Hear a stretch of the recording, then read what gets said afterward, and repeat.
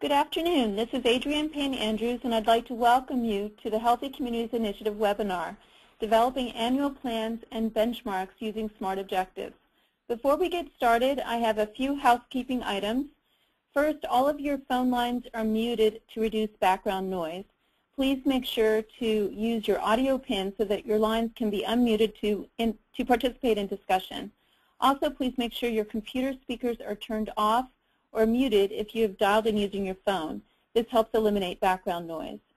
New to the webinar this month, we have posted the webinar slides on the Healthy Communities Initiative SharePoint calendar, should you want to print them off and take notes throughout the webinar. For this webinar, we're also experimenting with a polling option, so please listen for directions related to this throughout the webinar. Finally, we are recording the webinar and will archive it on SharePoint. Our presenters today are Jeff Usher with Kansas Health Foundation, Scott Wittick with the Center for Community Support and Research, and Claudia Homebaum with Healthy Kids Challenge. Our purposes are to discuss upcoming grant requirements, specifically the grant status report and annual plans, the 50% match, implementation grant applications for HCI 2 teams, and the annual report for HCI 1 teams.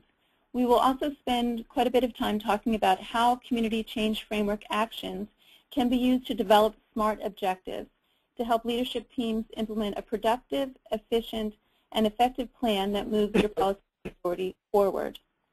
Time will be set aside for questions. We will pause for questions during the webinar, as well as the polling option I mentioned. But feel free to type any questions you have into the chat box on the right side of your screen, and Sean will be keeping track of questions as they come in. At the end of the webinar, Carolyn Dunn with Stafford County will share comments prepared for the webinar on adaptive leadership, and we will close with announcements and upcoming events and due dates.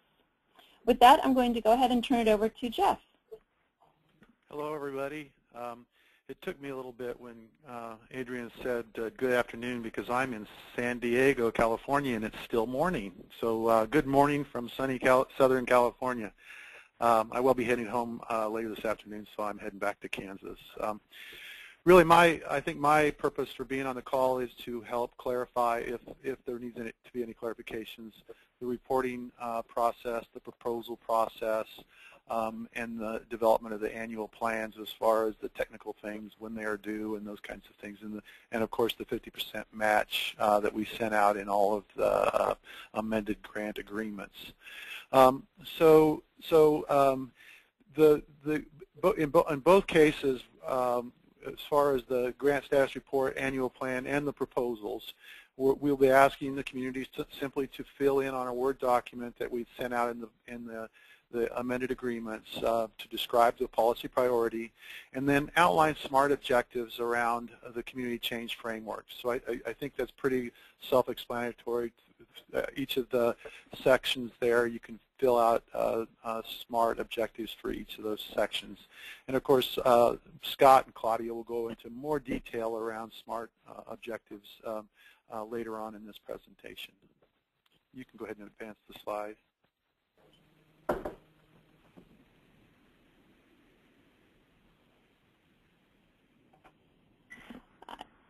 I am having trouble advancing, so give me 1 second.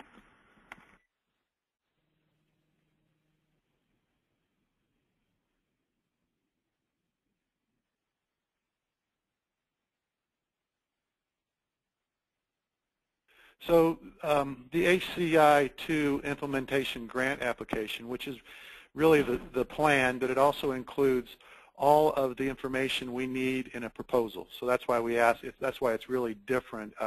So we're going to ask basically who the organization or the fiscal sponsor for the agreement is going to be, the total request and funding amount. Of course, there's a budget sheet there to fill in the budget, and then the annual plan with the SMART objectives that will be basically the same that we've asked the Healthy Communities Round 2 folks to submit.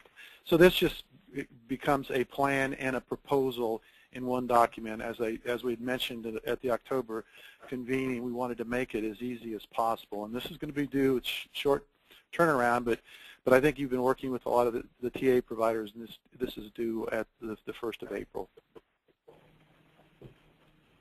And for the HCI1 communities, the annual report is really basically it'll suffice as a grant status report, but it's really the annual plan. Plus, well, so you'll fill out the annual plan as we described before, with the policy priority, the objectives, SMART objectives around the community change framework to move your policy priority. And then you will also be asked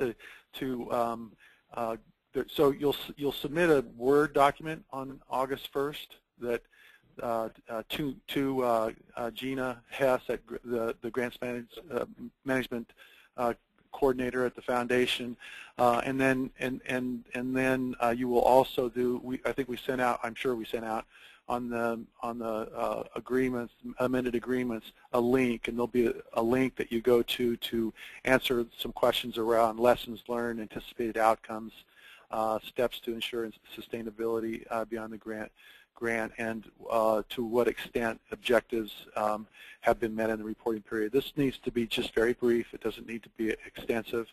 It is an online one, so you'll submit that too. So there'll be two things that will be due on August 1st. It'll be the plan itself, and then there's the electronic link that you'll submit online. And so the 50% match, I think we described it in the amended grant agreements, which you can refer to again. But with round one, we stated that we wanted a cash match, and there are a number of different ways in which you could look at a cash match. But as communities worked on their policy priorities, we realized that we were becoming pretty narrow, and it was going to be maybe hard to justify other grant funds coming in to actually meet a specific policy priority. So we also decided that we will accept any documentation from an organization that basically says they will offer staff time for the match, and that staff time basically will be, we asked it be directed by the leadership team in the communities. So if it's so the work would be in coordinating with the leadership team, and that person would help support the leadership team for that period of time, and that time will count as part of the 50% match. And those are due for the HCI 1 or 2 communities on the same day that the proposal and plan are on the 1st of April. And then for HCI 1 communities, it's different. We need it on June 1st because we want to be able to cut the check for the community implementation, the second year of the implementation in July. So we'll need that in June to be able to cut that check in July. And all we need from that, again, we need a letter from if it's a match, where a cash match, how that cash match has come up, and if it's for time, we will need a letter or documentation from whoever the supervisor is of that particular employee that those dollars will, or that time will go towards supporting the policy priority for the leadership team. So with that, that's basically, if you have questions, feel free to put them in the chat box. The other thing I want to make clear, people have felt comfortable calling me and asking me questions about the cash match, and I'd be happy to do that. I think Sean would be happy as well, or Adrian and anybody on the TA team. But feel free to contact me, email me, give me a phone call, and I would be happy to talk to you about that if there's some challenges with that. Our goal is that all the communities will continue to work on this, which we think very important work, and we think everyone's doing a great job, and we want to keep this going. So, questions? Yes, we do have a couple of questions. Okay. One is, just want to make sure that the match we are documenting by April 1 is for the coming year only. We'll show the remainder of the year's matches in subsequent years, right? Correct. You can do it one of two ways. We have had some communities have already provided documentation for the 50% match for the entire implementation period, but all we require is that you annually submit that, because we know that things change. So we want to assure that annually you can, and you may have been able to receive 50% match this year, but you haven't quite got it for the next implementation year, so it gives you time to work on that. So it can be either or. You can provide a document that commits the match over the entire implementation, or you could do it annually. And we'll, as the HCI 1 communities, they've already submitted their match and they've worked a year. They're submitting their second match if they haven't already committed for the entire implementation. Okay. The next question is the 4/1 deadline for the application. Is that new? We thought this was due along with the report in August. Could you read that again? Sure. The question is the 4/1 of the April 1st deadline for the application new? We thought this was due along with the report in August. The report in August, I mean, if it's the HCI 1 community, if it's HCI 1 communities, there's nothing due on April 1st. Okay. The HCI 2 communities have both the proposal and the 50% match due on the 1st, because that's the end of their planning grant. So I hope that's clear. So for the HCI 1 teams, everything's due either June 1st for the 50% match, or August 1st for the plan, the next annual plan, and then for the HCI 2, everything's due on April 1st. Okay. Another question is, we are submitting our application under a community foundation. The same foundation is offering cash match. Does letter from the foundation need to be submitted to state the amount of cash match per year? And then some match will come from partner agencies. Does each agency need to submit a letter stating the amount? Well, what we need is documentation. If the community foundation provides a portion of the match, we need a letter from them. If someone else is providing another portion of the match, we need a letter from them. So we just need documentation that the entire match has been committed. And it can be first year, like I said earlier, or the entire implementation phase. I hope that's clear. Yes, that does clarify. Thank you. And that is all the questions that have come in so far. Okay. Well, thank you, Jeff, very much. And if there are additional questions, please feel free to raise them, and we'll try to address them at the end of the webinar, or always reach out to Jeff or others after the webinar. Thank you. Why SMART objectives? As many of you know, developing SMART objectives takes time, careful planning, and a clear understanding of the outcomes you hope. Kansas Health Foundation is asking HCI teams to develop SMART objectives that form a strong, cohesive plan around the community change framework. The plan is intended to guide your work and to help determine progress. The intent is that the plan is useful to you and helps you to be even more effective in creating an environment supportive of your policy priority. With that, I'm going to go ahead and turn it over to Claudia. Good afternoon, everyone. Let's start here. Something you've seen, been using, should be very familiar with by now, the Community Change Framework. Here's where the work of HCI starts, lives, and ends in the 4 components of the Community Change Framework. I think you all recognize by now that the Community Change Framework gives us our purpose, and that is to create an environment that supports community health policies. Right now it's time to look at how we can develop a strong strategic plan for our actions in order to have the most effective outcomes for our policy priorities. The way to do that is with creating SMART objectives. Whether you have experience writing SMART objectives or not, this webinar is about connecting the dots with how to use Community Change Framework actions to write SMART objectives. By doing so, you create a plan with actions that are productive, effective, and efficient in moving your policy priority forward. Next slide.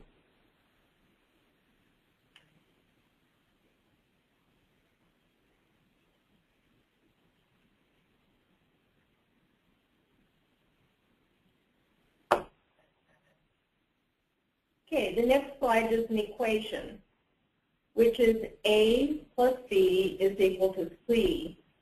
You can think of it as in this way: an equation for the best potential in moving your policy priority forward, in creating an environment supportive of a policy, in creating healthier options, in getting more people engaged in the healthy changes. So the outcome of A, the community change framework, plus B, SMART objectives, is equal to a productive, effective, efficient plan that leads to forward progress in our communities with policies that support healthy living. Next. You are asked to write SMART objectives for your community change framework activities. I think everyone understands that by now. For a moment, let's just return to the timeline of when you are to write them. If you're an HCI 2 team, you are writing them for your upcoming April 1 implementation grant application. And if you're an HCI 1 team, you are writing them for your August report. Beyond the initial draft that both HCI 1 and 2 will write for those timelines, you will continue writing, revising, and using SMART objectives throughout the implementation grant. You might ask, why will you continue writing, revising, and using SMART objectives? Keep in mind the purpose of the SMART objectives. They aren't just words on a paper. Think of them as a way to form a cohesive plan with effective, efficient actions to move your policy priority forward. We don't expect for you to know everything that will happen in this next year or know all of the circumstances, so it will be important for you to continue writing and revising your objectives. Next slide, Scott. So in thinking about SMART objectives and forming a cohesive plan, you may begin to ask yourself individually and collectively, as your core team works on developing your SMART objectives, your core team and potentially others, these types of questions to help clarify and or identify your SMART objectives. And they're just a simple what, why, who, when, and how type questions. I would suggest in thinking about the development of your SMART objectives to have that core group begin, and or others, begin to brainstorm possible objectives utilizing these types of questions. Recognizing that you're drafting them, but that your hope is to get to a finished product, obviously. Maybe then ask 2 or 3 people after you've met as a core team to draft those ideas or responding to these types of questions. Ask 2 or 3 people to finalize or wordsmith them so that they can be strongly worded SMART objectives that we'll talk about here in a few minutes. And then taking it back to the final full group for an overall approval or direction for your set of SMART objectives. Again, using these types of questions as a beginning guide for your discussion. Next slide. So, SMART objectives. What does SMART stand for? And again, some of you may be familiar with the acronym. So I just want to touch upon what each of those letters stand for. First of all, specific, and this really helps the team develop a clear vision so that the plan can work efficiently and effectively. I often think of a specific objective as something that you can visualize. You can literally close your eyes and see that objective being carried out. Therefore, I would suggest avoiding words that are catchy or that are words that you might use even in a grant application. So these are words like mobilize or catalyst or build the capacity or enhance.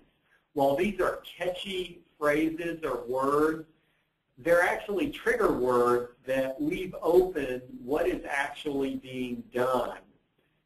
Rather than those kind of catchy words of mobilize or catalyst or building the capacity, you might want to be more specific in using words like we are going to hold, we are going to meet, we are going to distribute X number, we're going to send, we're going to create.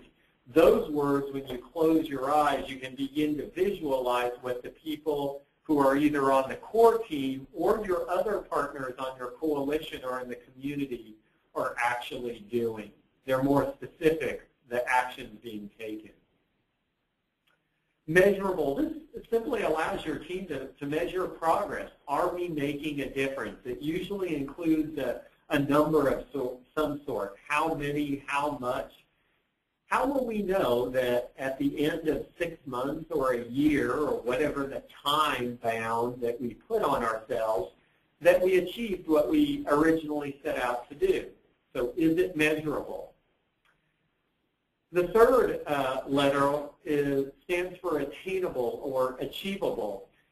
And this really needs to be defined by where your team is at, given their resources and the support that is available. This really gets, it needs discussion among that core team or others to really think and be realistic in that 6-month period or in that time bound that you set. Are we being realistic with ourselves? We might stretch ourselves as a group or as a community, but at the same time, is it truly achievable?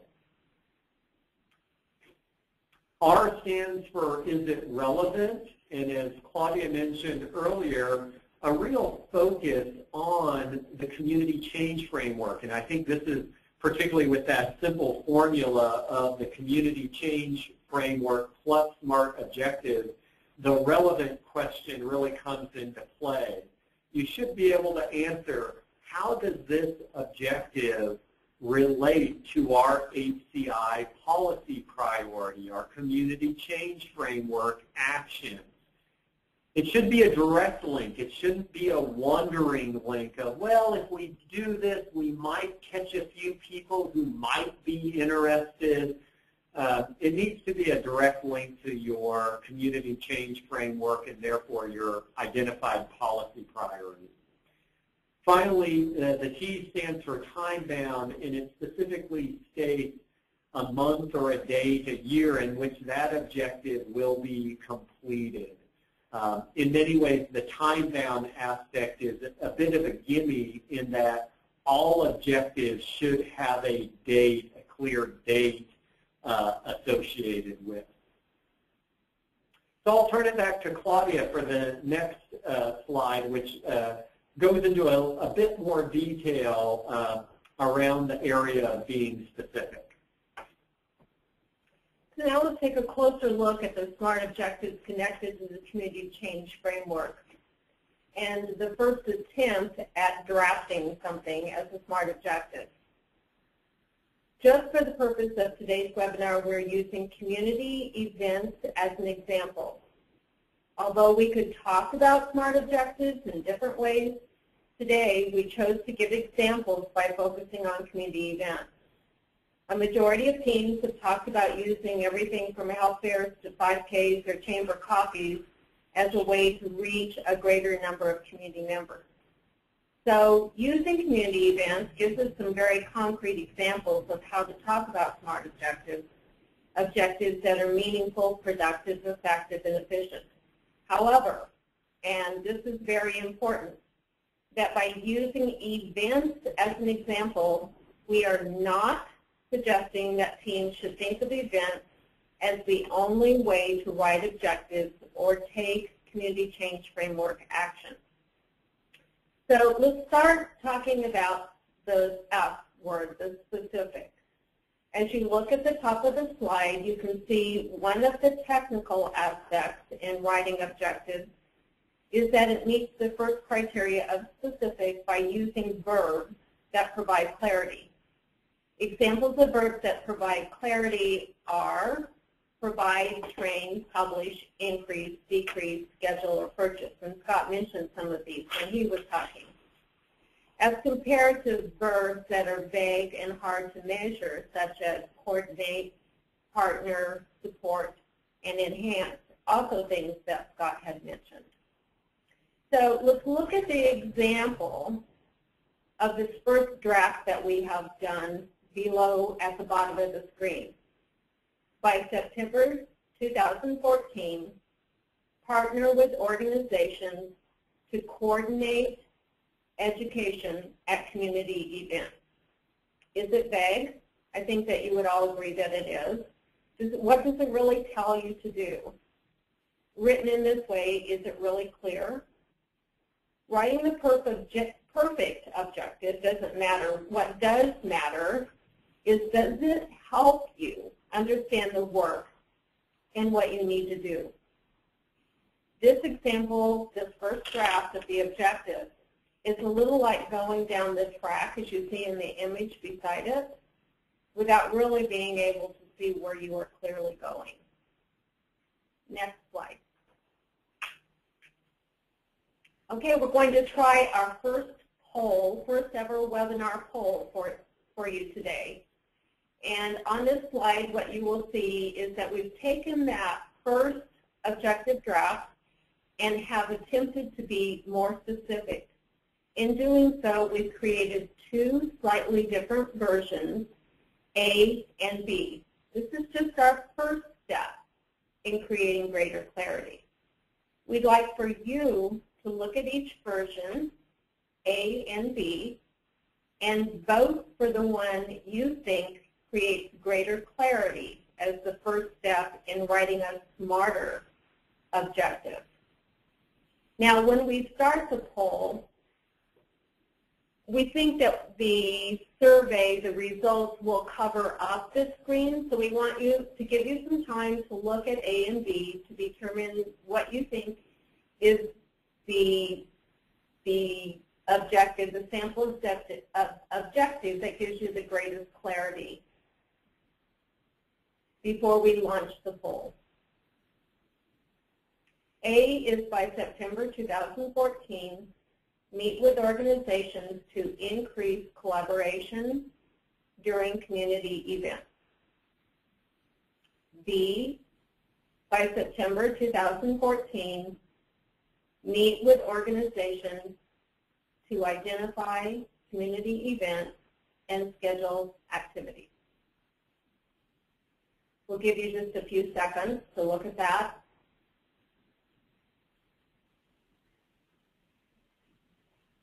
And Adrian, I think you can launch the poll now.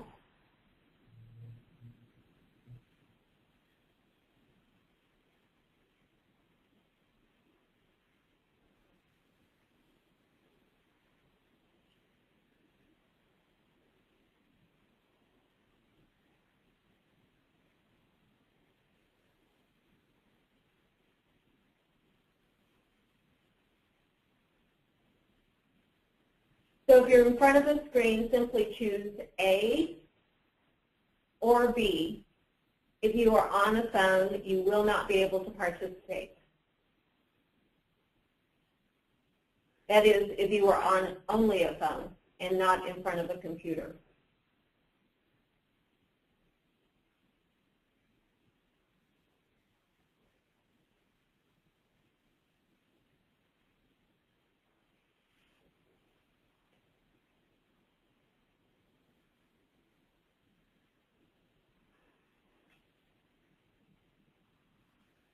Okay, has everyone had a chance to vote by now? And Adrian, are we able to open the poll now? Okay, the poll is closed. And we have 95% indicated B and 5% A. 85% of the participants voted. Okay. The correct answer is B, and 95% of you had the correct answer. I know that you all realize that neither objective is totally SMART. If we look at them, both versions are time-bound. They all both say by September 2014.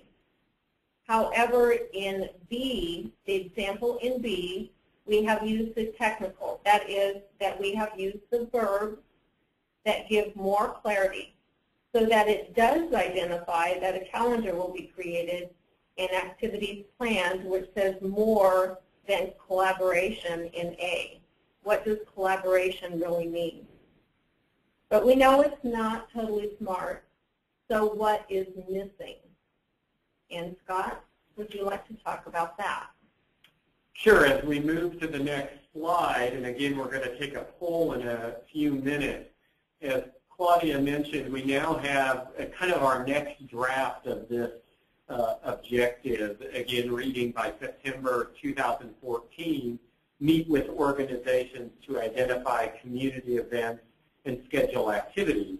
I know you realize the objective still isn't quite there to that SMART level yet. It's not polished quite enough. So as you consider the current draft of the SMART objective, in a few minutes we'll ask for another poll, and we'll give you a few seconds to identify which of the components are still missing. Does there need to be more, does it need to be more specific or greater clarity? Does it need to be measurable or attainable? Is it relevant? Is it time-bound? So on this poll, you'll be able to choose multiple options when Adrian opens it up here in a minute. And just like on the last poll, the screen will switch to the poll. So I'm going to give you just a minute, if you have a piece of scratch paper or something, to write down your answers, and then I'll let Adrian open the poll.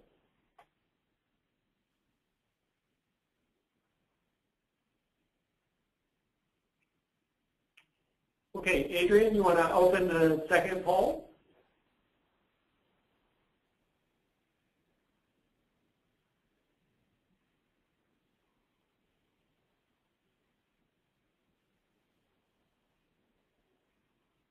And again, you should have that quick poll question in front of you. Choose all the components that are still missing. And again, you should be able to select multiple options, and we'll give you a minute or so to respond.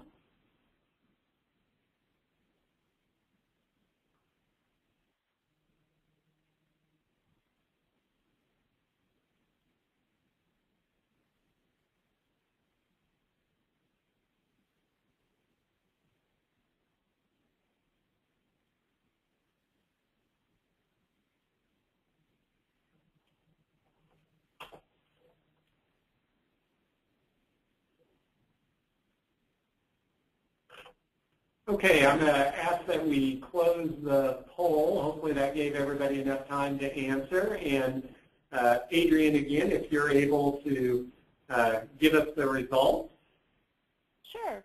We had 70% that said it needed more clarity, 75% clicked measurable, 15% talked about attainability, and 45% indicated that relevancy was still missing, and 0 indicated time-bound. We had 77% of participants participating. Great, great. Well, this is fun using this polling option, so hopefully in future webinars we can continue to use it. And as all of you identified, it is time-bound. Maybe we could have put in a specific date because, you know, September, is it the 1st of September or the end of September? We don't quite know that, but it's in pretty good shape. Many of you chose that it could use a little bit more clarity, and I would agree with that. We do have a few verbs that do provide some clarity, like meet with organizations. but it doesn't identify which organization. So maybe there could be a little bit more clarity. Are we talking the business sector, nonprofits, the faith community, or what types of organizations? We're definitely not too certain if it is measurable, because we don't identify the number of organizations, and so that is certainly missing, which many of you identified as well. So are we talking about 15, 20, how many? And then therefore, we don't know if it's attainable. If there was some type of measurement system in there, if we had a number, we would be able to internally identify, well, are we being realistic with ourselves? You know, if we say 100 organizations, you know, is that attainable? Or really, given our community and where we're at with our effort, maybe what's realistic is 10. So often that attainable area is based on what you think is feasible and where you think you're at in your community. The other thing that about half of you identified is that it doesn't seem relevant, or we're uncertain if it's relevant to our specific policy priorities. So we're meeting with these organizations about what? You know, we might be able to assume that it's our policy priority, but as with many of the communities, your work is embedded within a larger coalition. And maybe you're meeting with these organizations about other activities that, while important for a healthy community, have nothing to do with this policy priority that you want them to focus on and want your community to focus on. So it's unclear whether it's really relevant to your policy priority or not. So I think for the most part, we identified many of those aspects that are still missing in this draft of the objective. So with that, I'm going to turn it back over to Claudia to continue to refine what this objective might look like. Okay, let's look at this next draft then of the SMART objective.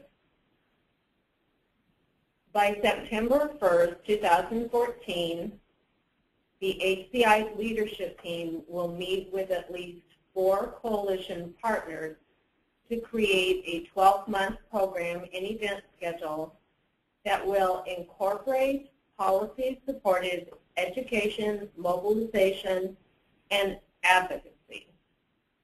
I want you all to think for a moment about whether this is a complete SMART objective. Indicate with the poll either yes or no. We'll give you just a moment to again look at this objective and formulate your answer either yes or no before Adrian starts the poll.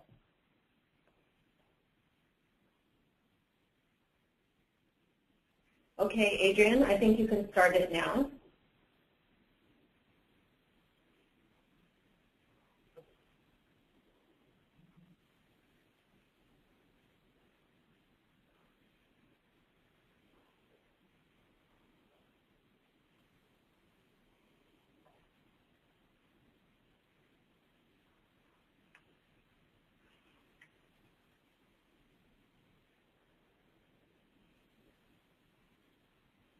Okay, Adrian, would you like to close the poll and give us the results?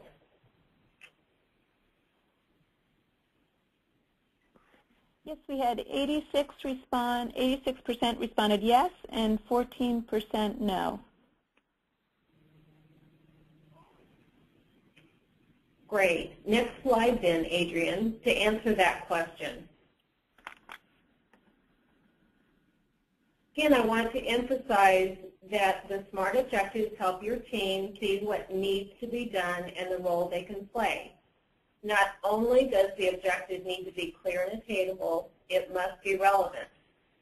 So to give the correct answer, the answer is yes and no. Let's look at all the components. They are there. They are time-bound. It talks about who is going to be meeting and who they will be meeting with. It talks about what they will be creating. And it does give some relevancy. It talks about supportive education, mobilization, and advocacy. But how much clarity does it really give?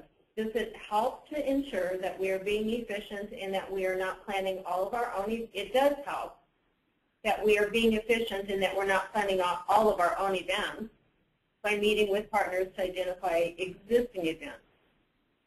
But with a closer look, does it really give your team a good picture of the plan beyond the schedule?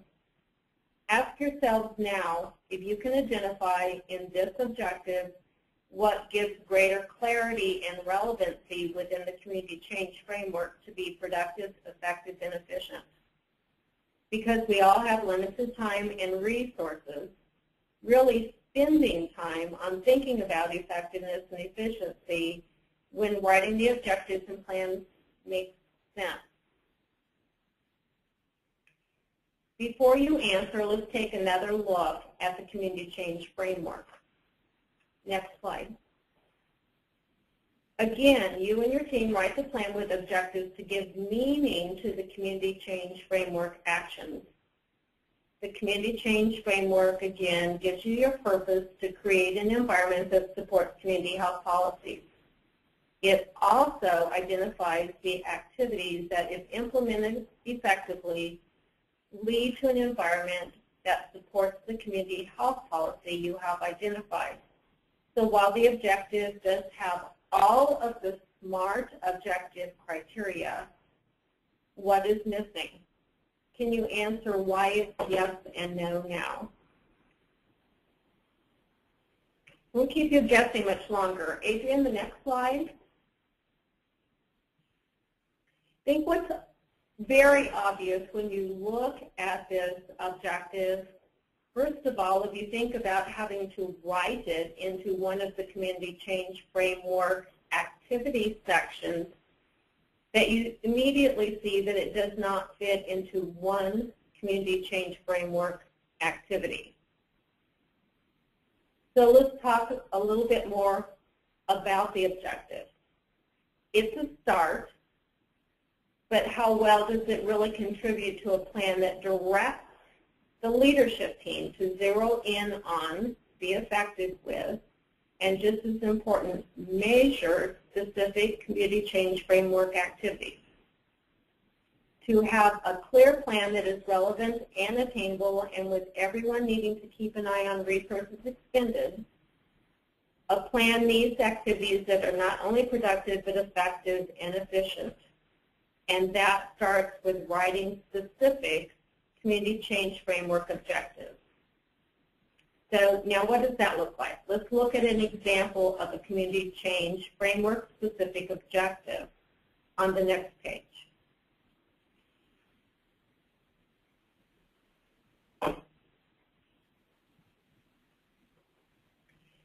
So with the last example, you do have an objective not to just create awareness at an event, but to recognize that you will need to identify activities that will educate and mobilize and create advocacy. However, it isn't specific about community change framework activities, so that doesn't go far enough. It isn't specific for whom or what education is planned, for example, to educate policymakers or recruit media. We wouldn't know by looking at that objective. It also doesn't identify how to measure education, mobilization, or advocacy. So now let's be more specific. Write objectives that specifically identify community change framework activities and measures. On this slide is an example of an objective written with the intent to mobilize community members. And that is by September 2nd, 2014, increase by 3 the number of community events at which there are activities to mobilize community members. Now, as you look at this objective, the next question that you might have is, can you be even more specific? The answer is yes. However, that can be addressed in the activities that you will identify to achieve your outcome. We realize you may not have all of the answers to the specifics of those activities right now as you write your plan, but identifying the intent to use community events for the purpose of mobilization is an important start in creating a clear plan. Let's look then at an example of one of the mobilizing activities we might have in mind that you would identify either now or in the future. This is the adaptive work that you're doing. This is specific to your policy priorities. Next slide.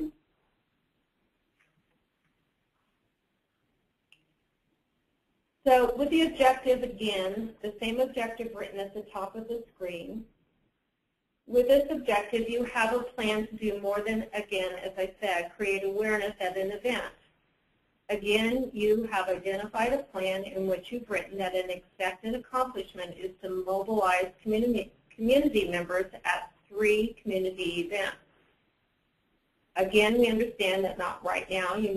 Right now, you may not be able to identify those 3 mobilization activities, but this objective provides the clear track for doing so.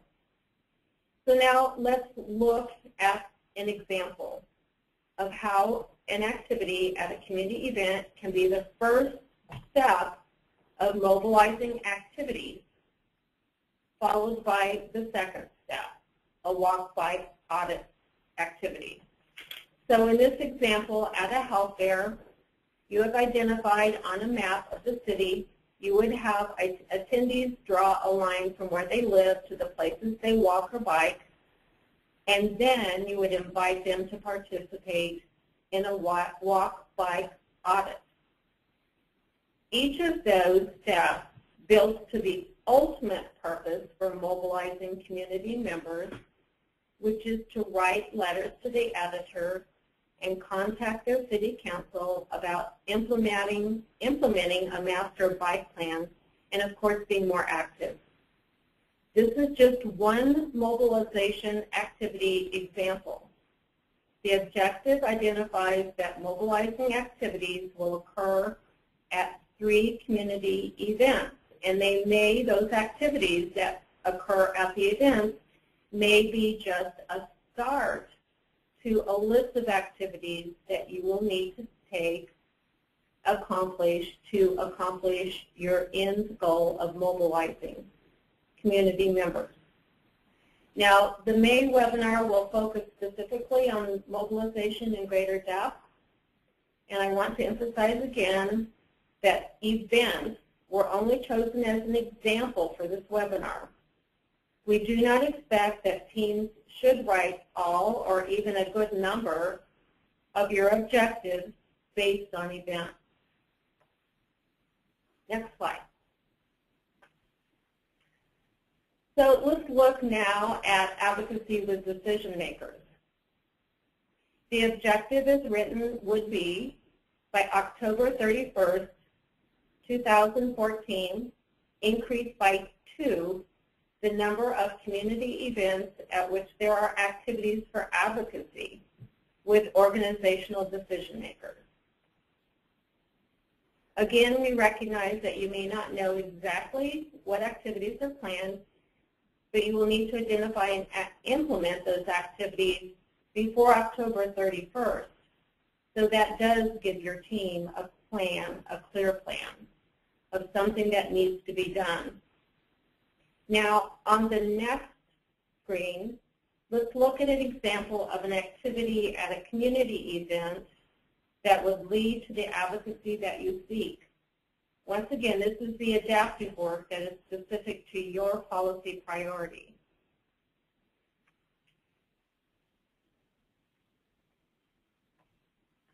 Again, you may not be able to identify advocacy activities right now, but the objective provides the clear track for doing so. So again, with the objective, by October 31st, 2014, increase by 2 the number of community events at which there are activities for advocacy with decision makers. The objective identifies the need to identify 2 advocacy activities at events. At the bottom of the slide, let's look at an example of how an activity at a community event can be the first step with creating advocacy.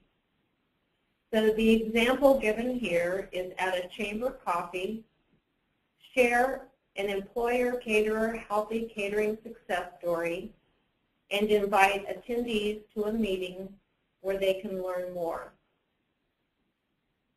The first step is just sharing an employer-caterer healthy food success story. You should follow that then by inviting attendees to a meeting in which you can provide more information about the initiative for access to healthy foods. Each of those steps builds to the ultimate purpose of advocacy of decision makers, which is either organizational policies and/or decision makers advocating for the community initiative. Again, this is just one example of advocacy activities. Think about, as you are beginning to write your plan, what advocacy activities you can plan. Have these advocacy discussions in your leadership team, and if needed, plan TA time for additional help with this or any of the other community change framework activities. And I know, Scott, you have some other thoughts about this webinar and follow-up technical assistance. Next slide. Thanks, Adrienne. Yeah, as I mentioned earlier, if you're thinking about what's the process by which we can begin to draft our objectives, one potential process would be, if you haven't developed SMART objectives before, would be to have members of your core leadership team and or others invited to take an hour and a half. Doesn't have to be long to draft some initial thoughts for your objectives that touch upon the 4 areas of the community change framework. And I would strongly suggest that you develop objectives that touch upon all 4 of those so that you can have a complete portfolio, if you will, of objectives that relate to the 4 elements of the community change framework. So you might spend an hour or 90 minutes building upon some of your current efforts. As Claudia mentioned, we know that having worked with you, that a lot of folks are interested in utilizing community events. So we use that in examples today, but we also know there's other efforts going on that could, with a little bit of work and attention, be crafted into SMART objectives. So you spend that 60 or 90 minutes brainstorming and doing your best to develop draft 1 or draft 2 SMART objectives, and then I would suggest process-wise maybe having 2, maybe 3 people at the most do the fine-tuning of those objectives, not changing the heart of those objectives or the meaning of those objectives, but asking themselves, okay, do we really have a SMART objective here? Going back to the slides provided today, almost in a checklist fashion, are we at a SMART objective yet? And then that could be shared back then with the larger team. Certainly, as Claudia mentioned, the TA team is willing and available to review and provide our thoughts or ideas around those SMART objectives as they're being drafted. Particularly for the HCI 2 communities who have their grant applications due at the beginning of April, I would strongly suggest that you begin to draft those objectives and that we utilize at least part of your next TA call, if you have one between now and the beginning of April, to spend some time in reviewing those SMART objectives or those current drafts that you may have developed. Here in a minute on the next slide, I want to take some time to open it up for any questions that you might have utilizing the chat box regarding SMART objectives. As you consider what questions you might have in preparation for this webinar, we developed several of our own. So maybe some frequently asked questions might be, how complete does the plan need to be? Should it be for 1 year or all 3 years? My initial thinking on that is plan for 1 year. I think often right now it's very difficult to plan for more than 1 year, especially given the adaptive nature of this work. So I would strongly suggest that your objectives, that time-bound nature, is within that next calendar year or within that 12-month frame. Might be shorter than that, but I would keep them within that 12-month frame. Will HCI 2 and 1 then both be writing SMART objectives each year for our grant report? And yes, that is the intention.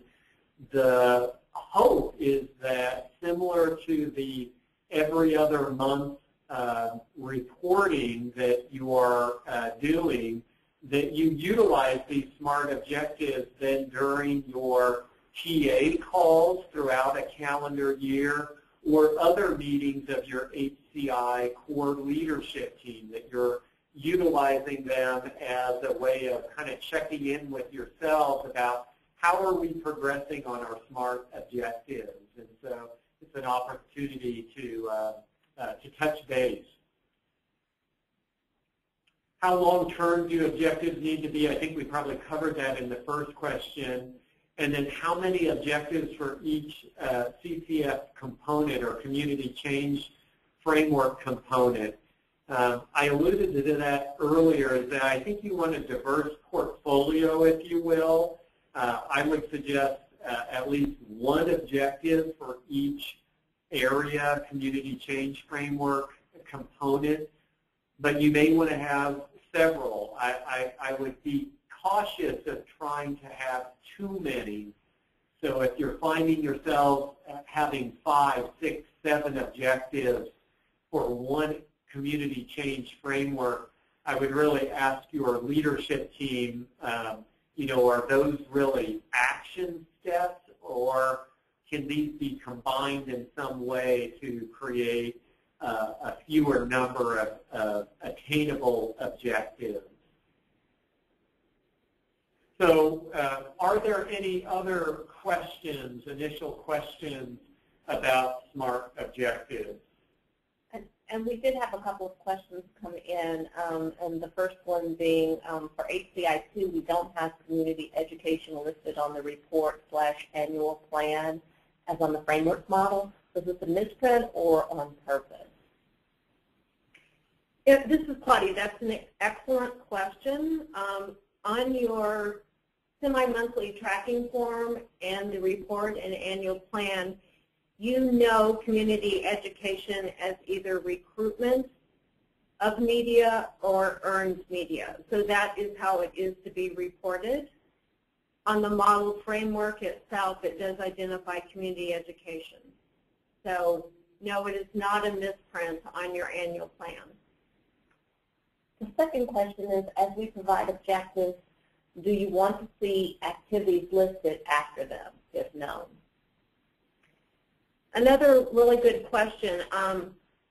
If you know some of those activities and can summarize them, I think that it would be helpful to see those after the objectives, but we are not requiring that you place those activities there. And certainly do not expect a list of all of the tasks that you would need to take to complete that activity. I think the question posed is a good one for your leadership team to wrestle with. Do you want to see those activities? So do the leadership team, do you want to give yourself that guidance throughout the calendar year or throughout that time frame? if you see it as being helpful to utilize and have that level of detail, that's fine. Recognizing, again, the work, it will be adaptive throughout a calendar year, and you're going to take advantage of opportunities that come up. So it is really up to you, that level of detail. And that's a good question for your leadership team to wrestle with. Any other questions?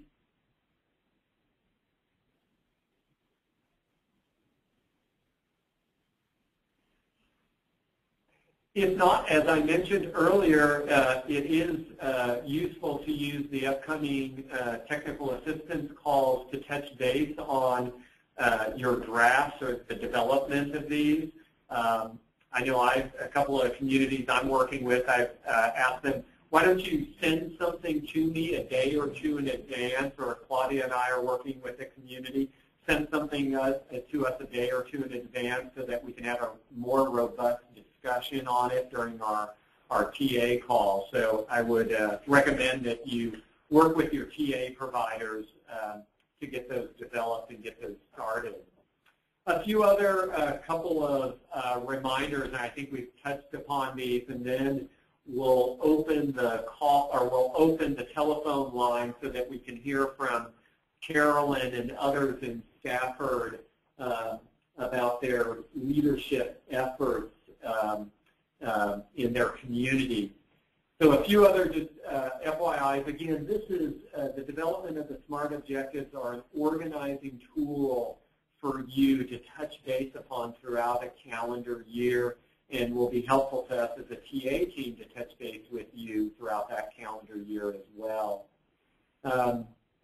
As Claudia mentioned, it's an opportunity.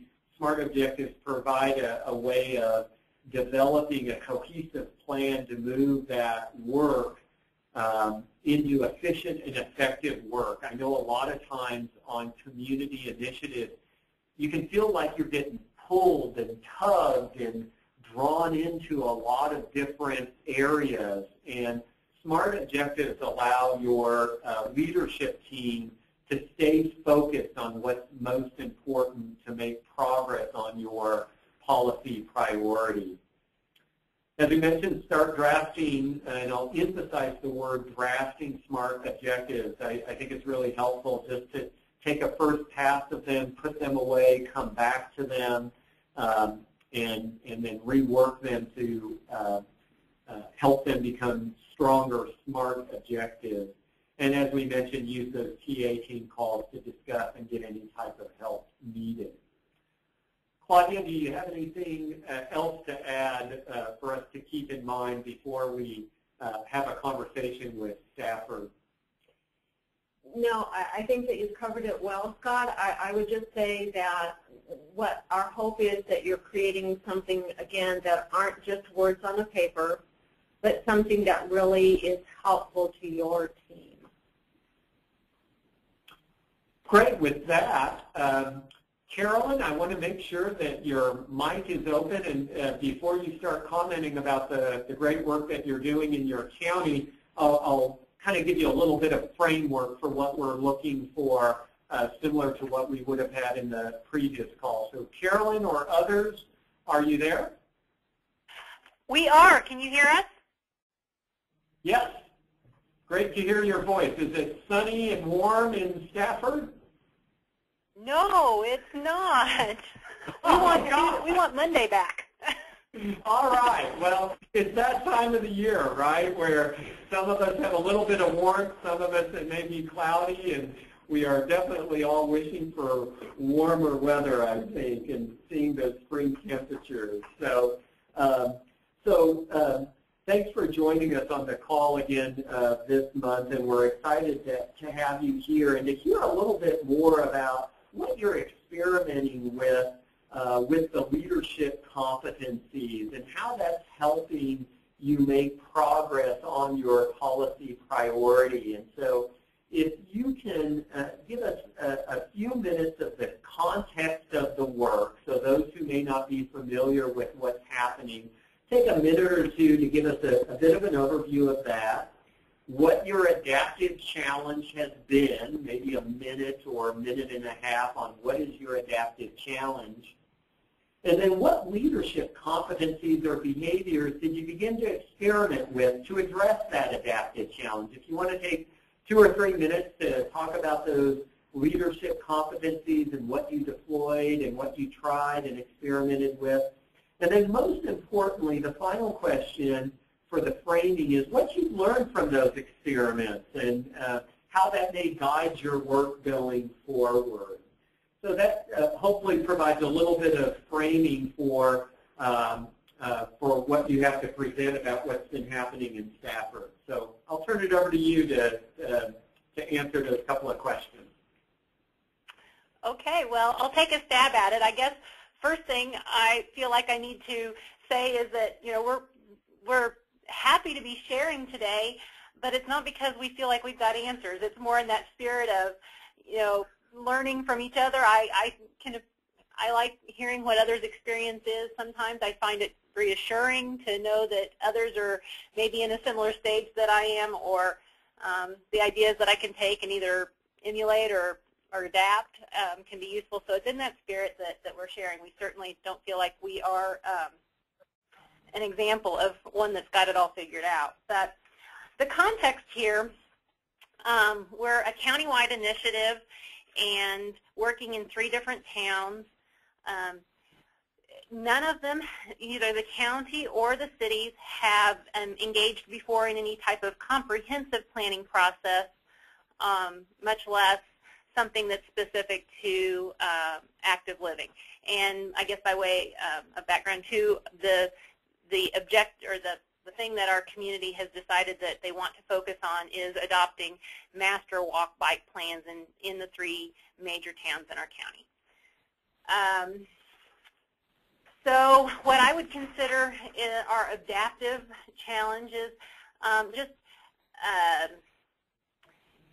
having this become more ingrained in people's everyday activity, in the way that they live their lives, they run their organizations, and not only the time but the financial commitment that goes along with making this lifestyle a priority. So that's the adaptive challenge. We have people that are willing to sit on committees and do specific activities and so forth, but I'm not sure yet we've gone as far as we can in really making the cultural shift. Mm-hmm.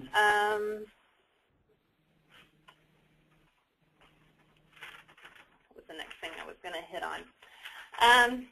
So with that idea that we have some big lofty goals in mind adaptive-wise, some of the things that we kind of work through are deciphering at any given time what's adaptive work and what's a project, and knowing that we don't want to get too project-oriented, and yet we come back to needing specific goals, just like we're talking about today. There's specific activities that we need to do, and sometimes they kind of look like projects. So I guess just constantly having some awareness of why we're doing what we're doing so that we can kind of make sure that we aren't drifting too far from our adaptive work as we do those activities is something we're giving some thought to. Thinking about leadership competencies,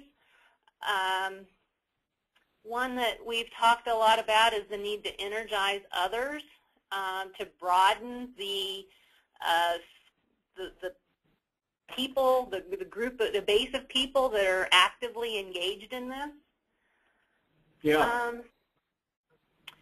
So, you know, I mean, that's, I think, very tied to the idea that we're trying to achieve some cultural change. We've got to get more and more people actively energized in this.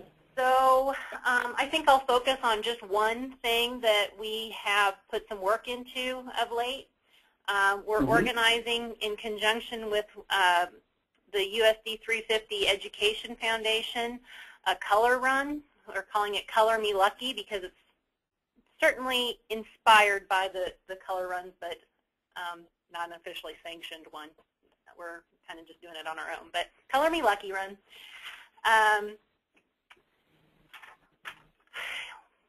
I think that we might have, without kind of giving some thought even to today's webinar on exactly how to tie it to some SMART objectives, we might have organized an activity that involved people in the community but didn't go as far as it could have in terms of being, especially that R, that relevant. How do we tie it back to our policy priority, which is that we want to have an actual formal master walk bike plan in each of our communities. So some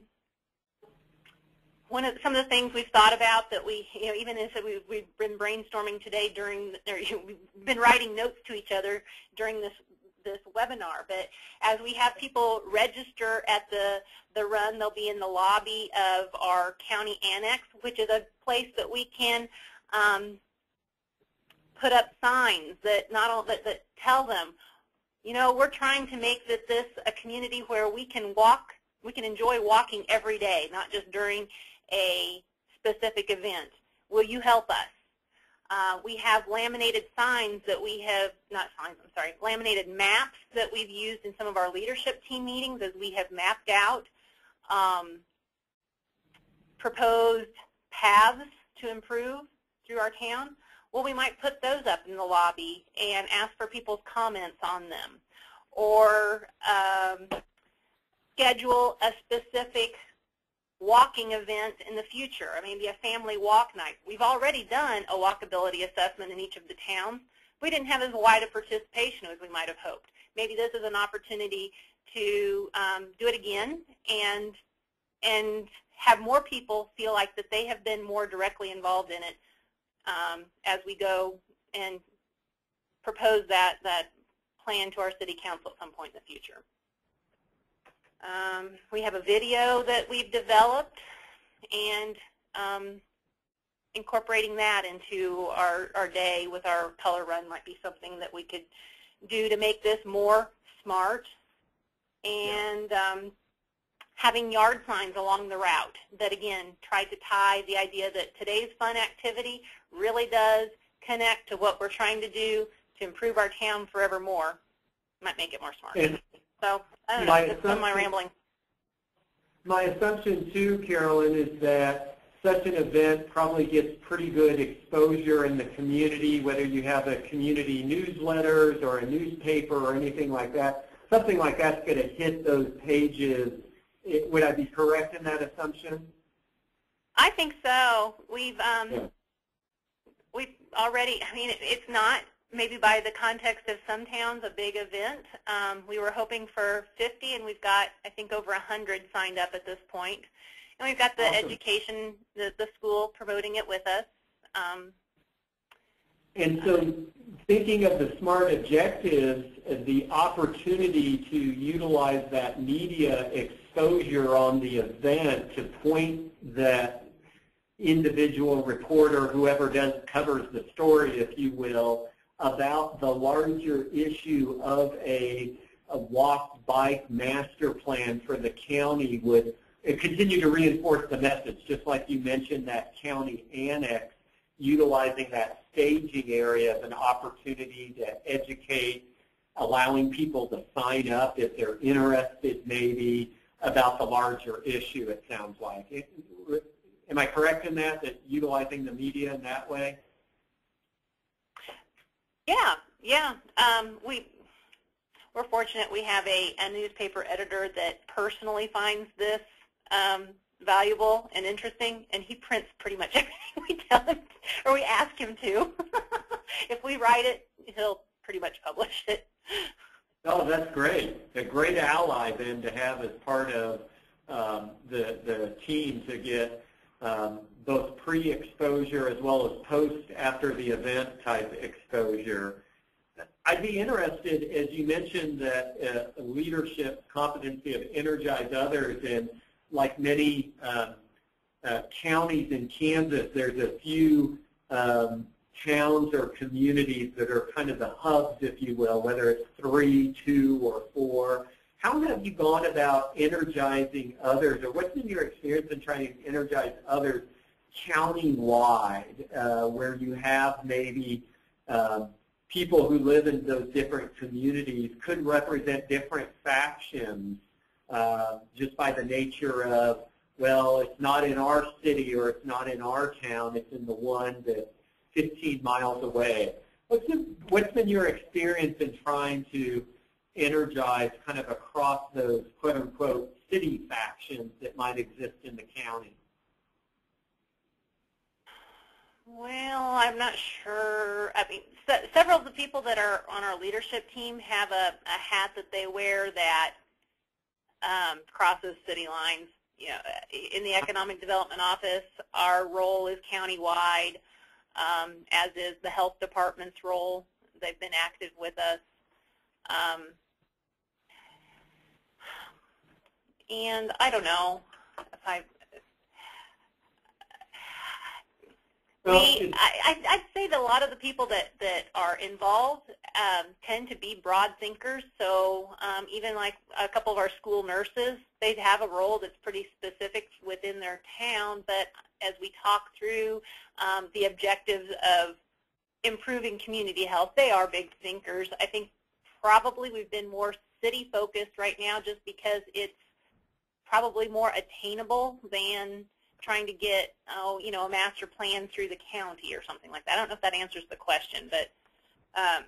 Well, I think so, and I appreciate how you say, you know, I think any county or any community who says, oh, we've got this all figured out is probably kidding themselves, because it is ongoing work. And so I think what you sounded like what you were trying to do to energize others and reach across those factions is identify some individuals on your core leadership team that have a county perspective, whether their job represents that, like a county health official or somebody from the county health department, or just people, like you mentioned, the school person from the school who may just have a broader, more than my organization perspective. So thanks for answering that. And anything else you want to add, Carolyn, or if you have any others there about some of the work that you're doing in Stafford and trying to energize others?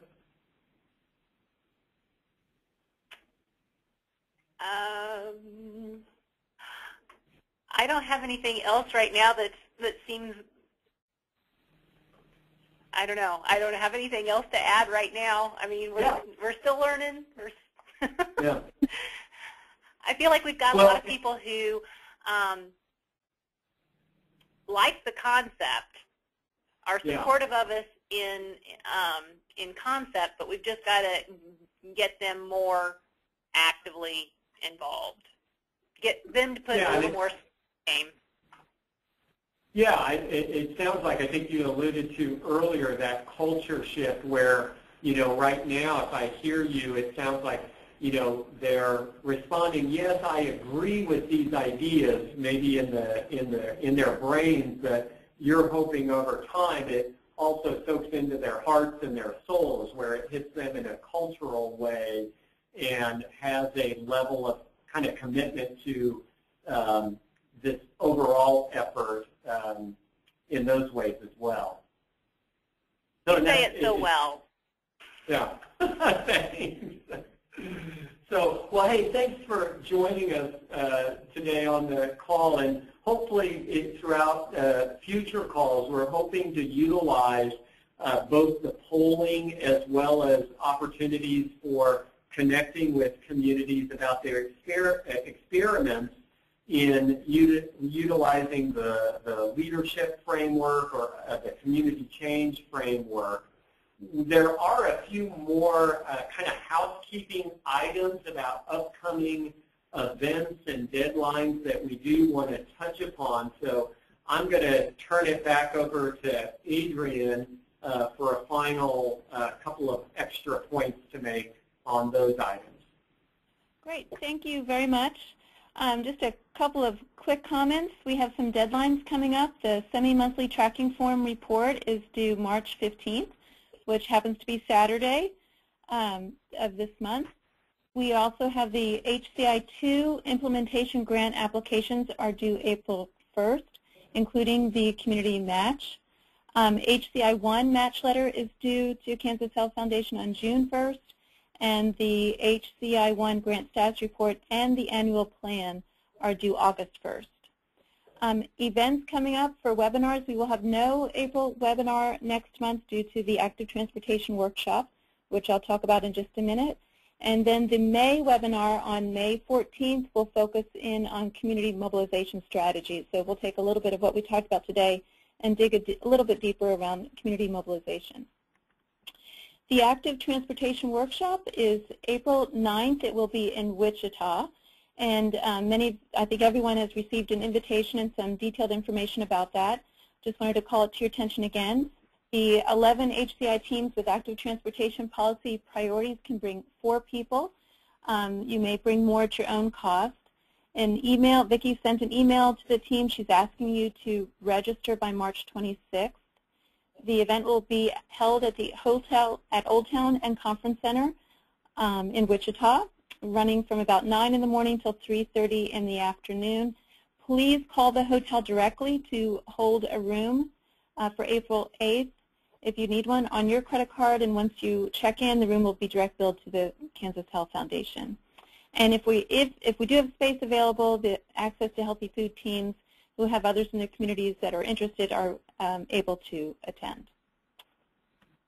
Okay. Well, thank you all very, very much. We appreciate your time and attention today, and we look forward to talking with you soon. Have a great afternoon. Bye-bye.